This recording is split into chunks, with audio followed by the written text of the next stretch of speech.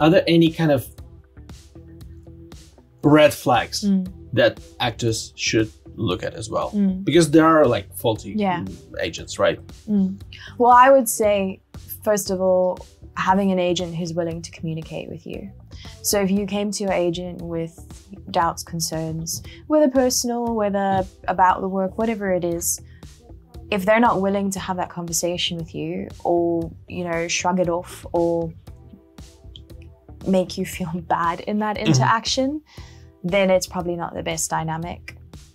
I would say in that sense, also actors should keep in mind that agents are usually very busy and also have a lot going on in their own lives. So a short reply to something isn't necessarily a shove off or anything.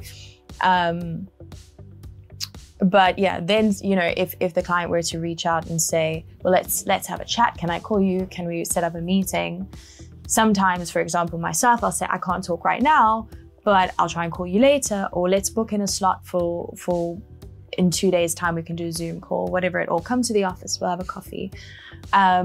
If that's the kind of relationship you would like to have with your agent and you're not able to, then you're probably with the wrong agent. An agent who is not asking, like say, for example, you turn down a few tapes for some reason and the agent is not asking you, is there a circumstance we should be aware of?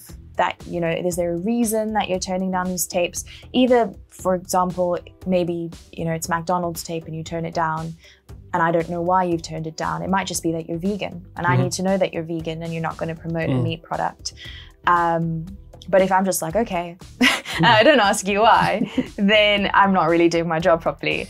Or it could be that, you know, you've actually just worked double shifts all week and you could not find the time to do the tape.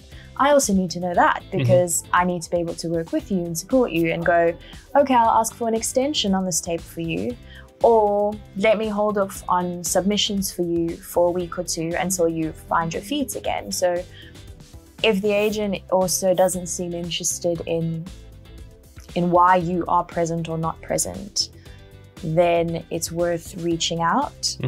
I think if, as a client, you've communicated clearly what you want your focus to be, and you're constantly being made or asked to audition for things that you don't want to do, and made to, this is the key, not about being asked to do jobs that you maybe haven't thought about before, but if you're made to feel bad for turning something down that you were clear is not your focus, that's also, I wouldn't say a good thing, because that's why you get to know your clients and they say, this is for me, this isn't for me. There will be opportunities where we go, you know what, you said you don't want to do commercials, but this is actually being directed by so-and-so director and it pays 10 grand and we think it's a really good opportunity for you. We might have that conversation. But if you've said to us, look, I don't kiss anyone on screen, and we're like, you need to kiss someone on screen for 10 grand. I can't believe you're turning 10 grand down. And you're like, but I've told you I don't do this. You know, that's also, so just having someone who understands and supports your morals and your focus. And